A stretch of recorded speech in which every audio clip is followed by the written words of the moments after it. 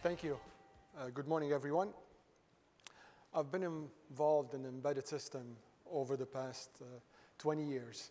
What I will cover over the next 15 minutes, I'll give you an overview of the intelligence edge, some of the trends, macro trends, economic trends, some of the challenges, the barriers, and what the industry is doing to take advantage of this opportunity.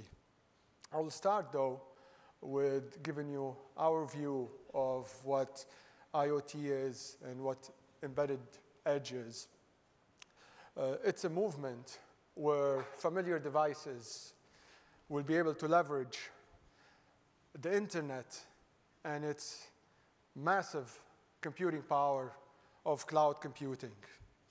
As devices get connected, get smarter, they'll be able to take advantage of all the power generated at the cloud and on the intelligent edge. What's driving this movement? The maturity of connectivity, the intelligence, new architecture at the edge, the optimization done at the edge, the intelligent sensors, and the effect will be felt everywhere across many industries. So let's start looking first at some of the trends. We will start with the first major macro trends is accelerating urbanization. You've seen, all of us have seen many reports from analysts, different sources predicting that most of us, the majority of us, will live in cities or around cities within the next 10 years.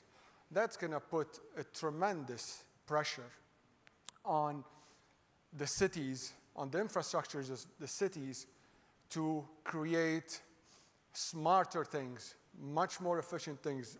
Thus, the drive for smarter transportation, smarter energy consumption, smarter banking, and this is fueling innovation to support this macro trend.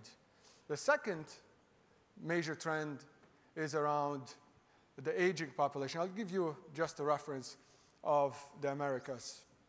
It's expected that the number of people over the age of 65 will double over the next 10 years. So that's putting a huge amount of pressure to stabilize the cost of healthcare. So through that pressure, through that need, a lot of innovation has happened over the past 10 years. We've seen it from the major healthcare companies to startups that are popping everywhere in this field, trying to take advantage of this opportunity. And the objective is very simple, is trying to control this cost that's expected to be close to 30% of the GDP within the next 10 years. The third area, the third macro area, is around our environment. You hear a lot protecting our environment, protecting our natural resources, saving energy.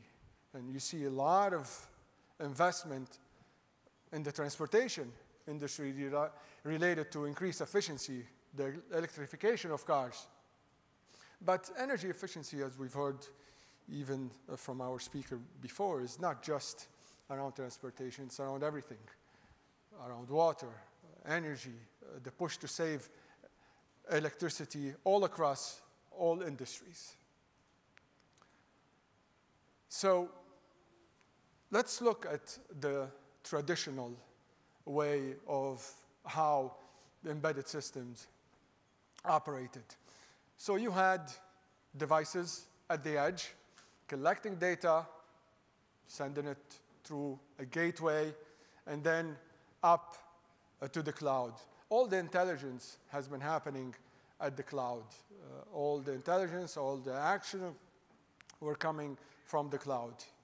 So what does that do? What is the challenge with such a system? So many challenges, and the challenges are coming from the needs. There are certain applications that demand real-time operation. I need to act now. With all of these billions of devices connected, it could potentially create a bandwidth issue as well. So I can't wait to have my time to connect and communicate. Other areas are driving us towards taking decision on the spot at the edge. So what did this do? It's created a huge need for a decentralized, distributed intelligence model. So now you have a push innovation that is distributing this intelligence from the cloud to the gateways, to the edge, down to even our day-to-day devices. And what this system is doing is not only distributing intelligence to the edge, but it's also learning and continuously optimizing across all three stages of the platform, from the edge all the way to the cloud. All of this sounds fantastic. The architecture is there, the vision is there, the expertise is there to put this in place, though it presents itself with some challenges and at the same time some opportunities for all of us. And we will, over the next 10 minutes, we'll discuss some of the challenges, how collaborative efforts across all the industries coming to address these challenges to take advantage of this opportunity. So we'll start. Again, this is not, I'm here, I'm speaking on behalf of a semiconductor company. But this is not a semiconductor challenge or opportunity. The whole industry is presented with this challenge. And it's impressive, the collaboration across all segments of the industry, from us, from the semiconductor places to the cloud provider, to the telecom industry, to software vendors, to our distributors, to many, many different opportunities and innovation is coming from all across the technical community. Some of the challenges and the opportunities, again, you have sensors everywhere now. So the semiconductor industry, for example, are investing in innovative sensors that are creating the nervous system of this intelligence edge. Now, everything is being sensed, we're being watched, cameras are all around us, we're being taped. So some of these challenges is how to deal with all of this, what to do with this. The nervous system is there, but what do we do with this, and how do we responsibly manage this opportunity? This is all being enabled by many opportunities and many innovations across our industries. So technology investment in providing low power at the edge. You have also AI innovation from across many startups focused on certain industries, certain verticals, all to support this opportunity. Security investment from the cloud to the silicon is being at the forefront of this innovation and finding solution to address these security issues. Smaller form factors to be able to fit this intelligence into the edge, supporting our day-to-day activities. And all of this is coming together, supporting different industries, from wellness to transportations to industrial and so on. So I'm going to mention a couple of players. Here at the cloud, we've seen there's a very active investment and development from our cloud partners in providing or acquiring solutions for real-time operating systems to enable intelligence at the edge. I just want to mention a few. You've seen they're in the public domain. We've seen recent investment in this space, developing RTOS or acquiring RTOS capabilities from AWS, Microsoft, Google. This is a very, very significant move toward enabling intelligence at the edge. I'll mention another industry here. It moved now. Connectivity. So 5 years ago, if you remember, we were all juggling which connectivity should we invest in and so on. Now this is behind us. There are many connectivity solutions.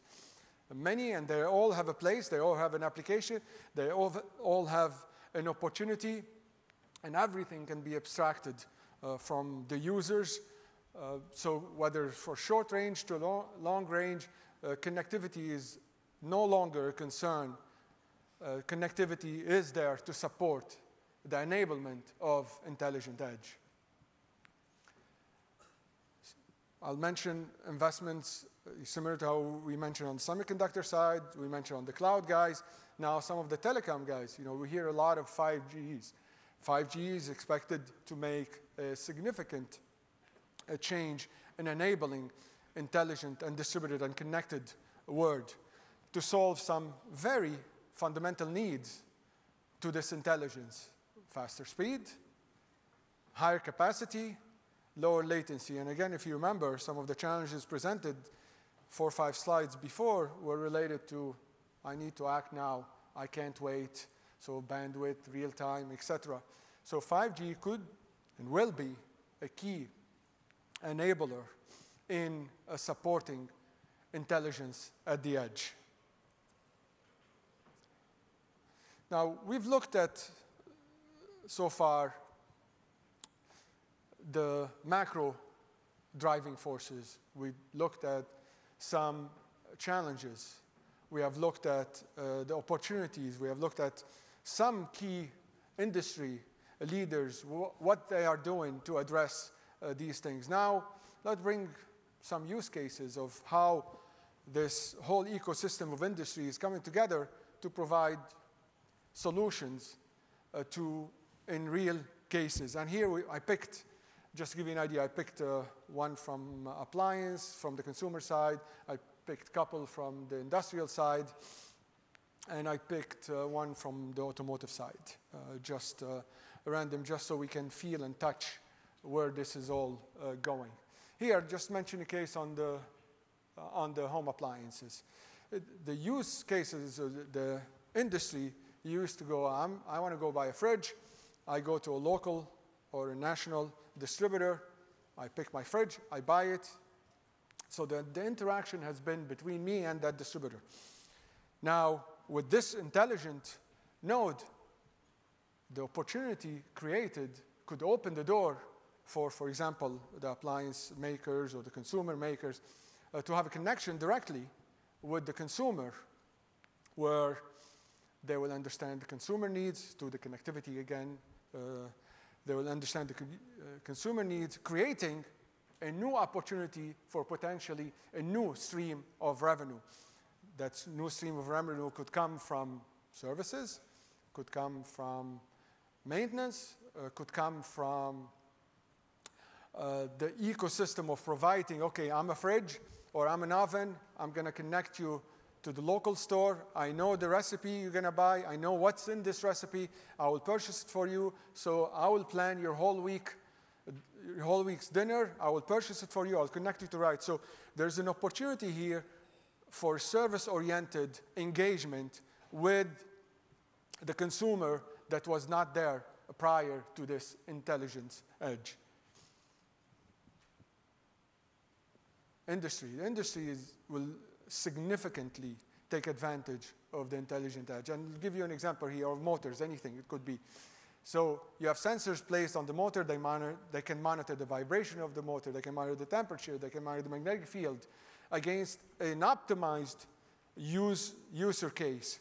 And any changes from this could trigger an alert, a change, an action, all done at the edge, saving the factory, the technician time when called on to address the situation. And all of this will be enabled by providing intelligence at the edge. Another case is related to, again, the smart industry. Here we take an example of an elevator. Optimizing the consumer satisfaction with making sure, anticipating a failure, calling on the technician, having the parts ordered, all of this without anybody or any person triggering that action. Another example of automotive. I mean, we've seen all the coverage on automotive, having sensors on all major parts in our car, anticipating a failure, ordering parts, maybe in the future going and fill the gas for us so we don't have to do it ourselves, as long as they don't take the fun out of driving, because I enjoy still driving my car. But the opportunity is there to take advantage of the intelligence at the edge. And transportation is a significant industry, and the opportunity is tremendous there. Another one also in smart industry, machine vision, and so on. So the examples are ample. The opportunity for all of us is great. Now, the execution is still short of the expectations. Even though the technology, I believe AI, intelligence at the edge today is what connectivity was probably 5 or 7 years ago. We are still at the beginning of implementation, but there's no doubt about the intelligence edge advantages that will bring to all of us.